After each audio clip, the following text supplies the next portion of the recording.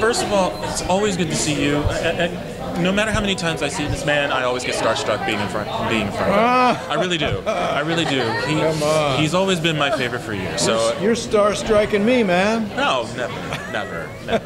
But it's always an honor to see you, and it's nice to officially meet you. So nice to officially meet you too. And for you, for this experience, for being here at the Day of Days event, like what was like the crowd itself was amazing.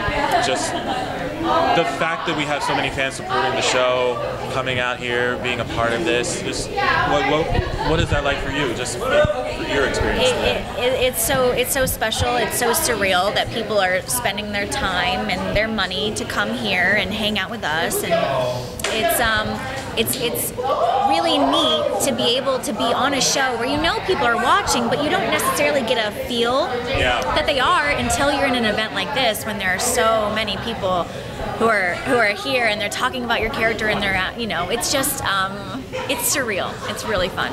That's great. Yeah. Thanks for being here. Absolutely. And one of the things I thought about when it comes to Stephanie is like, do we call her unlucky in love? Because I feel like she is. Just a little bit. Yeah, she needs a lucky penny or two. Yes, I would say, but hey, I do like that she is still so true to herself and what she wants, and she wants what her parents have. She wants love. She wants family. She wants that person, and so I do commend her for try again, and so I think it's fun to watch her kind of taking a couple steps forward and learning more about herself and learning about what she needs out of a relationship. But then it's interesting to watch her take a couple steps back too at the same time. But I think that's real life. I think that's dating, and so hey, I'm all about it. I'm all about her trying to find her love. Yeah. Now I had a few Twitter questions that came for you. I picked one, and tell me what you think of this. The question was from Patch. The screen name on X is Patch and Kayla. They asked, what would you think if they ever did a storyline to where Trip turned out to be Kayla's child instead of Ava's? That would be quite a twist, man. I mean, wait a minute now. I'm thinking about it. How could that have happened? I mean, it is Salem. Lordy. Yeah. Okay. Look, recently Tripp decided that he wanted to be a Johnson. Yeah. He changed his name. He legally changed his name. He wanted to be a Johnson. So that was cool. He is a Johnson. I mean, I'm his daddy. Yeah. And Kayla has taken him under her wing. She is, especially after they had a very tumultuous relationship in the beginning. Yes, very tumultuous, and she treats him like a son now, and she loves him as much as her other children. Never, we could never say never in Salem anymore. Never. Wild question, and it's something that would need to be worked out. I don't know how, because I'm not a daytime writer.